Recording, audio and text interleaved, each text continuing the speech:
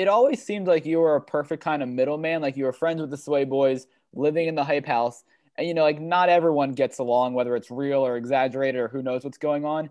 Did Yeah. that ever get awkward for you, whether it was like Thomas and Bryce or Josh and Chase, whoever it may be? Yeah. So it's actually funny because like I was always like the little like middleman, even with like the little dramas between them and stuff like that, we would eventually come together and all sit down and talk. And I would like me being like so close with everyone and like I don't really have beef with anybody. I just like to like help like make people. I love love. Like I don't know, it sounds so cheesy, but like I love people getting along. Like I don't like beefing and stuff like that. So but some of it was a little harder, like the Bryce and Thomas stuff. That's kind of like still been a struggle to like really get them to like. And even when we living there, like I couldn't.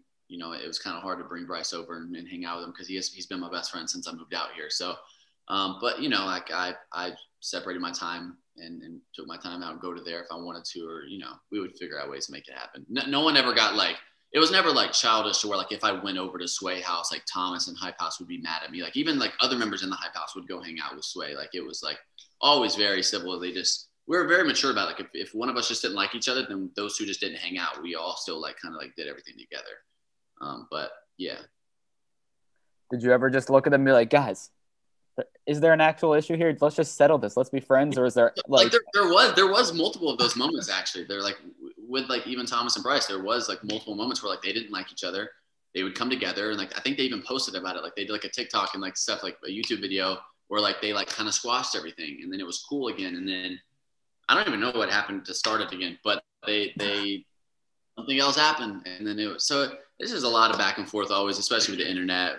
People say stuff on the internet sometimes and then people take it too literal or people this and that and then it just kind of gets all mixed up and yeah. But this is the people want, right? Oh yeah.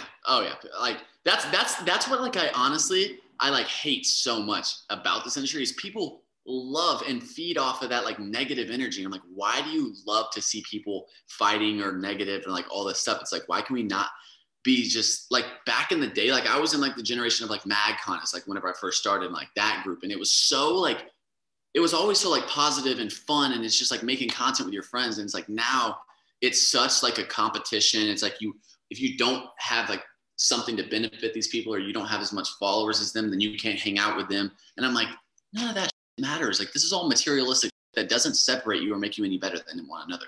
And I think just people like, because people have in their mind, they're like, oh, what can I get from this person? How can I benefit from this person? They're never like, oh, let's just like, what about like a friendship? What about like family? What about like actual relationships and actual like real stuff that matter in life besides how much money can I make? How many followers can I grab from this person? Then go on to the next,